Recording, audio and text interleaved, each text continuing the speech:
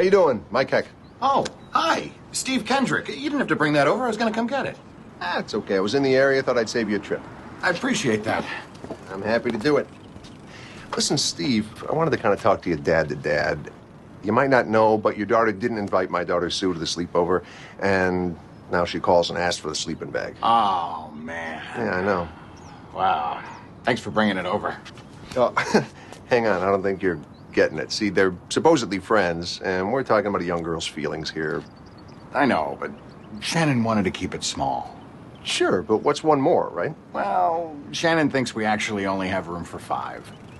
Oh, then it's a square footage thing.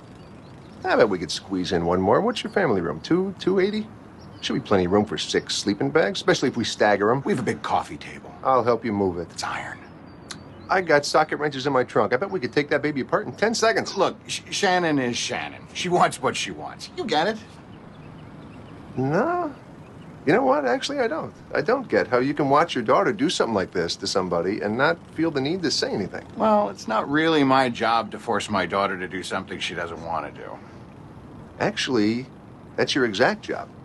That is your job, and my job, to help our kids be nice, to teach them how to be decent.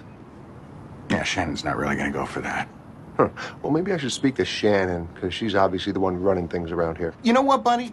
Maybe Shannon just doesn't consider your daughter a best friend. Oh, and she's best friends with Amelia?